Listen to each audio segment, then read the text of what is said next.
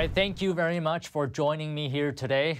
I'm Don Ma. To start off, some China-related stories. It seems like the country has sought to cheat and steal its way to matching Taiwan in chip technology.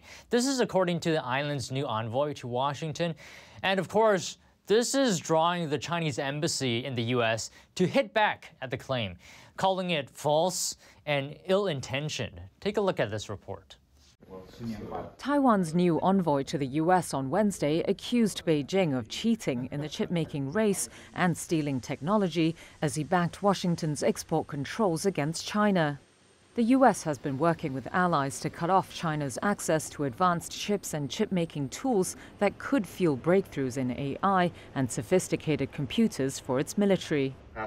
In an interview with Reuters, Taiwan's representative to Washington, Alexander Yui, said the export controls are necessary in dealing with China, known formally as the People's Republic of China, or PRC. He argued that the West's attempt at getting the country to follow international rules by letting it join the World Trade Organization didn't work. We have found out that PRC doesn't really play by the rules, and they cheat and they steal technology, etc. So by imposing these measures towards PRC, I think is needed, and also it's an effective way to hopefully make PRC comply by these set of rules that we all follow. Despite the curbs, recent reports say Chinese chip makers expect to make next-generation smartphone processors as early as this year. But Yu cast doubt on whether this was viable, saying China has tried for years to reach Taiwan's levels of success in the chip-making industry. They've hired executives, engineers, large numbers of them, to try to form their own company and replicate the production facilities, capabilities from Taiwan. But they haven't been able to do so. Yu arrived in Washington in December to take up the role as de facto ambassador, replacing Hsiao Bi-khim, who's now Taiwan's vice president-elect. Yu told Reuters he's found overwhelming bipartisan political support for the island, and he hopes Congress will pass a recent Senate bill that's offering allies billions of dollars to fend off Chinese aggression. Any means that helps Taiwan better protect itself or defend itself, or to acquire more military hardware is welcomed. However, the bill is tied to thornier issues such as U.S. border security and is being stalled by Republicans who want tougher curbs on immigration. And now I want to take a look into how Apple has been doing in their relationship with China. Could China's growing economic struggles lead to any serious effects on Apple's sales? And TD Sean Marshall has a look at the numbers.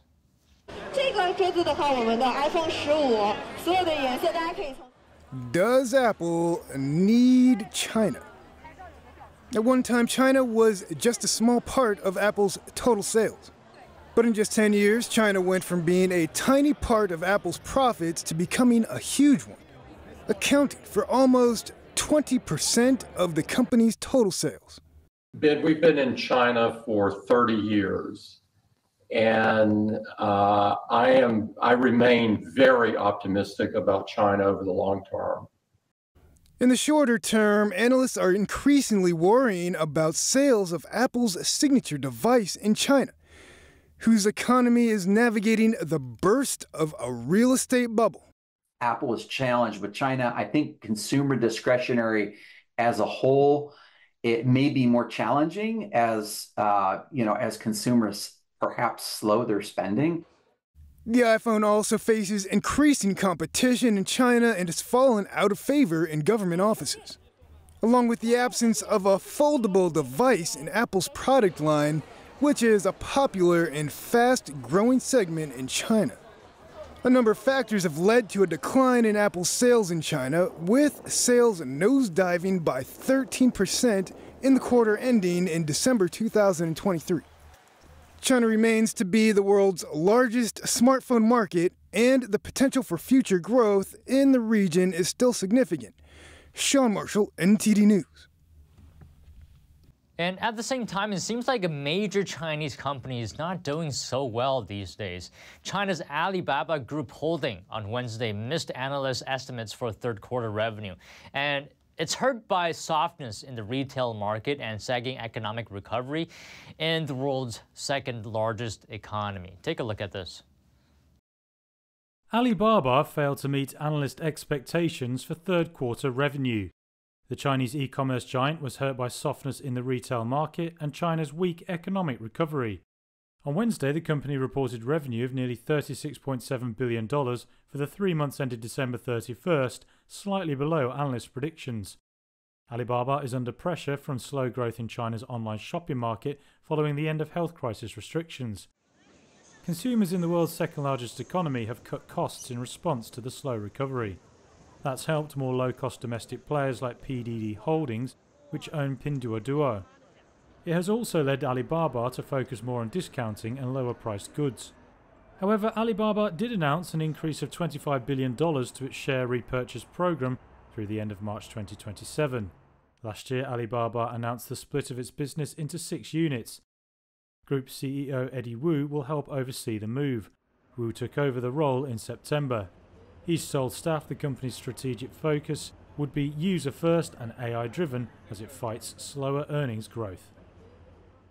Now onto markets. Wall Street's major stock indexes rose on Wednesday, with the benchmark S&P 500 registering a record closing high. And this is as investors applauded overall strength in the U.S. earnings. Here's a quick recap of markets.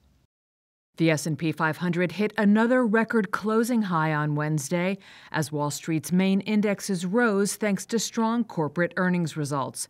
The Dow added 0.4%, the S&P 500 gained 0.8%, and the Nasdaq climbed roughly 1%.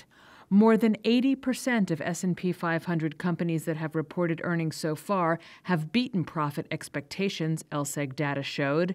But it's the forward guidance that's been particularly encouraging, says Brian Mulberry, client portfolio manager at Zacks Investment Management. It is starting to kind of separate a little bit of the quality companies versus some that might not be in such a good position. And really for us, that's going to be those companies that have low debt levels, good organic growth metrics, better margins at the end of the day. We're starting to see those companies combined with better forward guidance get better treatment in terms of price appreciation in this moment. Shares of Walt Disney, flat at the close, climbed in after-hours trading after the company handily beat Wall Street's expectations, lifted by record results at its theme parks and continued cost-cutting efforts. The entertainment giant also announced a $1.5 billion stake in Fortnite maker Epic Games. Shares of ARM Holdings, which finished up 5.5%, skyrocketed after the closing bell when the British tech company forecast quarterly sales and adjusted profit above Wall Street expectations as its customers aim to design new chips for artificial intelligence. Shares of Chipotle gained more than 7% after the Mexican chain restaurant topped analyst estimates for quarterly profit and sales on strong demand for its burritos and rice bowls. And Ford shares rose 6% as the automaker increased its first quarter dividend and scaled back investments in loss-making electric vehicles. Now, the Super Bowl, as we all know, is right around the corner. So let me talk about this. Companies are spending several $1 million for just a 30-second commercial during this year's Super Bowl. Is it worth investing all that money? Here's a look at the craft behind making a successful ad and how these companies are grabbing our attention in such a short time span. Some people watch the Super Bowl for the game, others for the commercials. But unlike the players, these companies have seconds to grab our attention. It's a massively competitive playing field when it comes to advertising because everyone's showcasing their best spots. Kellogg marketing professor Derek Rucker says companies are shelling out $7 million this year for a 30-second ad during the Super Bowl. It's a costly investment. So how do you make sure you get a return on that investment? Some commercials make us laugh. Help! You can't touch this. While others pull at our heartstrings. Hey Google, show me photos of me and Loretta. If you introduce a problem for which your brand is the solution, that can be very powerful. Rucker says some companies will use jingles. Like a good neighbor, State Farm is there. or celebrities. Nationwide's there to protect. Maybe leave the songs to me. To grab our attention. But it's important that consumers still remember the product and not just the ad itself. Then there's the companies that simply have an iconic image that represents their brand. Like Anheuser-Busch. For Budweiser, the Clydesdales may be just as recognizable as their beer. I think they resonate with people so much because they're not only this amazing brand symbol of strength and determination and quality, but they're also just so captivating. Anheuser-Busch releasing one of their ads early this year. Let's go! Telling CNN they hope this ad is a nod to their long history with the big game. So no matter which team gets to hoist the Lombardi Trophy on Sunday, these companies are hoping they're winners too.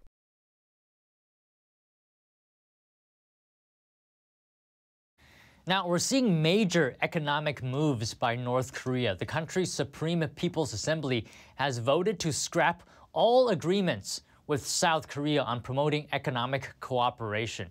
This is according to North Korea's official KCNA news agency on Thursday. This, of course, as the two Koreas' ties continue to deteriorate. Here's what you need to know.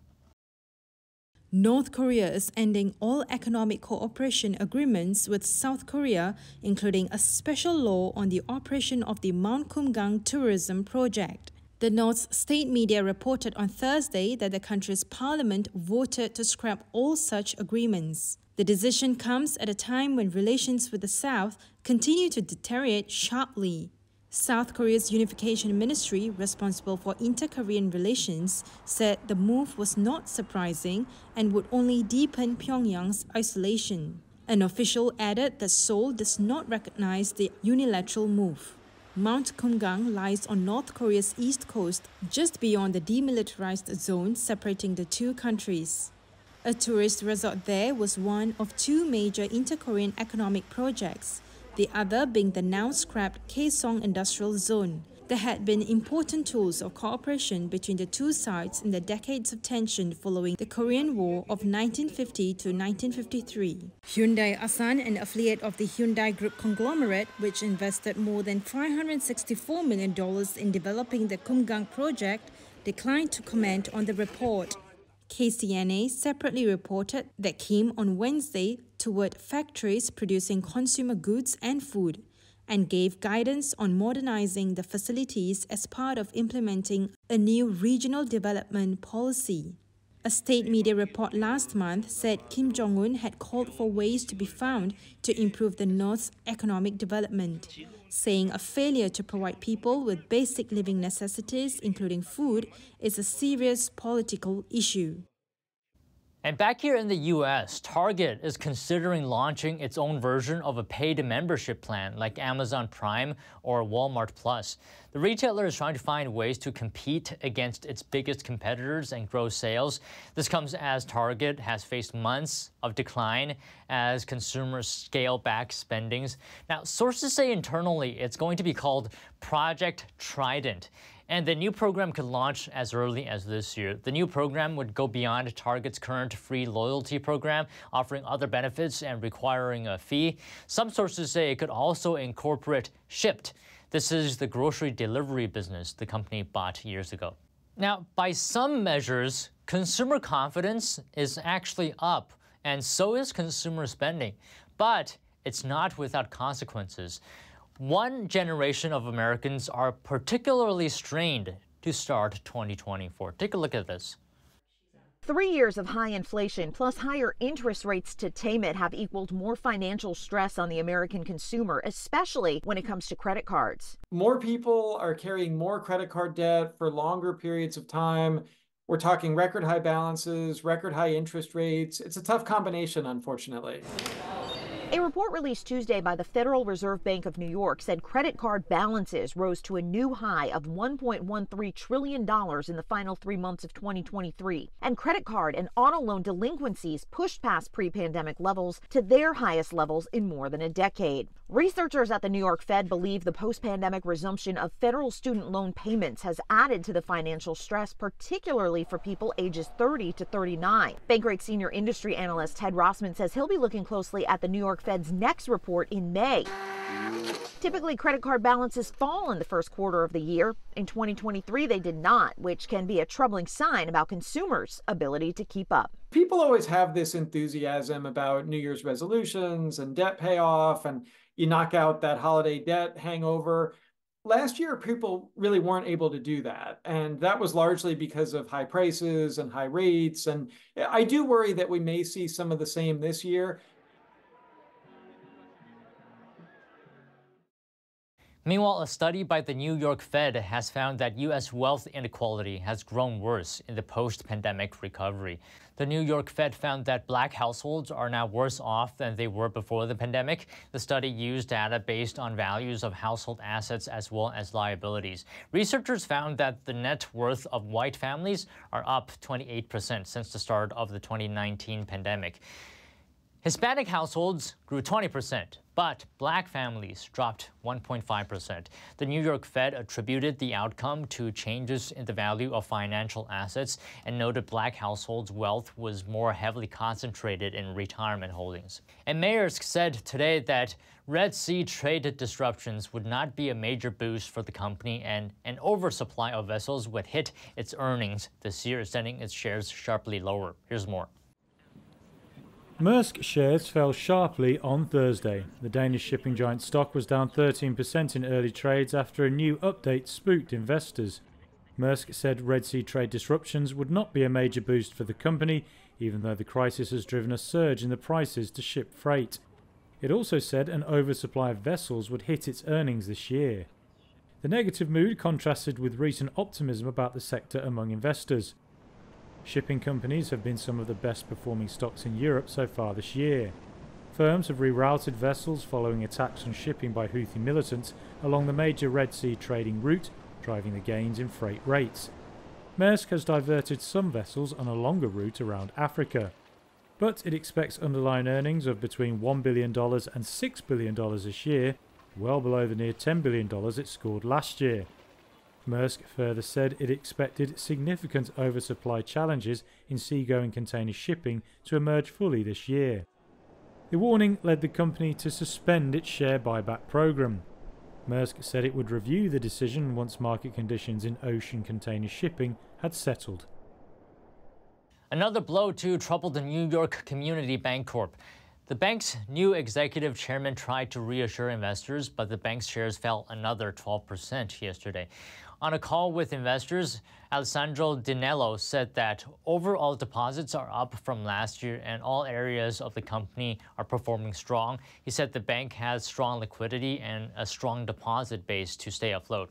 But NYCB stocks have been hemorrhaging, shedding about 60% of its value over the past 8 days. And on top of that, Moody's Investors Service downgraded the bank's credit grade to junk, while JP Morgan dropped the stock from overweight to neutral. Much of NYCB's problems are concentrated with its commercial real estate portfolio. Now, a bit of news on Walt Disney. Its CEO, Bob Iger, hit back at activist investors on Wednesday with a slew of announcements, including a splashy investment in Fortnite maker Epic Games and plans to launch an ESPN streaming service in 2025. Here are the details. Walt Disney is biting back at activist investors. On Wednesday, the firm set out a slew of new plans. That includes a $1.5 billion investment in Epic Games, the maker of Fortnite. The two will work together to make a Disney universe, where players can interact with some of the firm's famous characters. Disney also gave more details on the long-awaited launch of a streaming service for sports channel ESPN. It will debut in August next year and will include features including fantasy sports and e-commerce. The plans were all set out by company chief Bob Iger. He said the gaming deal marked the firm's biggest ever move in the sector and would offer major growth opportunities. Iger also revealed plans for a $3 billion share buyback and said the dividend would jump 50%. The news all sent Disney shares surging nearly 7% in after-hours trade. Analysts say it's all a response to pressure from shareholders, notably including activist investor Nelson Peltz. He's been pressing Disney to deliver profits from streaming that are on a par with Netflix, and has demanded more details on plans for ESPN. However, the moves failed to impress his team. A spokesman said, "We saw this movie last year and we didn't like the ending." For the quarter just gone, Disney beat forecasts for profit, helped by new attractions at its theme parks. But the Disney Plus streaming service lost 1.3 million subscribers after a price increase in October. Now here's something interesting. An array of unconventional privately funded plans to exploit the moon, including as a site for human ashes and sports drink containers, has gathered steam in recent years as NASA pushes to make Earth's natural satellite more accessible. Take a look at this story.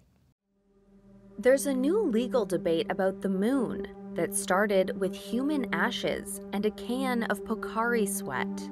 They were among the items on a recent private moon mission by U.S. company Astrobotic, which ultimately failed to reach the moon's surface. What they were planning to do with the Japanese sports drink is unclear, but the trip had raised legal concerns about the proper use of the moon amid an array of unconventional, privately funded plans to exploit it. No one country has jurisdiction over it, so how should it be governed? Right now, there are no U.S. laws or standards outlining what's acceptable on the moon's surface. That's an issue that'll gain more attention as NASA increasingly leans on private companies to cut the costs of its trips to the moon. NASA says it has no control over what private companies put in their landers either, but says payload standards could be created in the future. Lawyers with space law expertise worry that the absence of regulations will not only make the moon a target for contamination and litter, but also spark international disputes. Few countries have adopted standards for moon behavior, and the rules remain unclear in international law. Another private U.S. lunar lander is due to launch next month, and the lack of rules risks bringing Washington in conflict with the widely ratified 1967 Outer Space Treaty, according to lawyers. That pact says countries must authorize and supervise the activities of non-governmental entities. That raises the stakes for the space industry, the Biden administration, and lawmakers who have battled for months over how to regulate novel commercial space activities, with industry groups resisting what they call innovation-stifling regulations. One entrepreneur says overly restrictive regulations could, quote, destroy an industry before it gets off the ground. And we're seeing a double blow to fast food chains as war and inflation take aim at their sales. Shares for the parent company of Taco Bell, KFC, and Pizza Hut is seeing significant headwinds. Yum Brands reported weaker than expected sales in the fourth quarter, with Pizza Hut's numbers sliding and KFC sales flat. Price-conscious consumers have been ditching drive-thrus. That's because just over the last year, dining has surged more than 5%. Now, a bit of earnings. Japan's Nissan posted a lower than expected 6.4% rise in operating profit in the December quarter, saying today that it will maintain its annual outlook as a more profitable product mix offset a lower full-year vehicle sales forecast. Here's more. Nissan's profit accelerated in the latest quarter, but not as quickly as analysts expected. The Japanese automaker said Thursday operating profit was up 6.4% in the December period. It totaled almost $952 million, but that was well below analyst forecasts of more than $1 billion. The auto giant kept this year's forecast for operating profit at around $4.2 billion. It believes a money-making product mix will help offset a lower full-year vehicle sales projection. Nissan revised down its retail sales outlook for the current financial year to 3.55 million vehicles. It had previously expected 3.7 million. Nissan said the lower sales numbers reflect growing competition and logistics issues around the company's key markets. Its global sales grew 4.6% to some 3.3 million vehicles last year. A stronger performance in North America and Europe offset falling demand for its cars in the world's top auto market, China. Sales there fell 16% last year to fewer than 800,000 vehicles. And SoftBank Group today posted a net profit of 958 billion yuan. This is around $6 billion. This is in the October-December quarter, ending a streak of 4 consecutive quarters in the red. And this is as the value of publicly listed investments gained ground. Take a look at this. SoftBank has snapped its losing streak.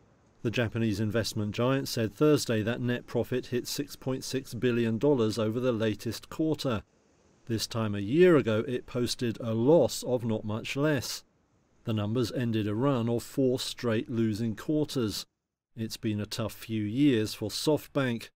Many of its investments in tech startups fell in value as interest rates rose. That forced it to slash its buying and sell off assets. The setbacks tarnished the reputation of boss Masayoshi Son. He made his name with big calls, including taking an early stake in Chinese e-commerce titan Alibaba.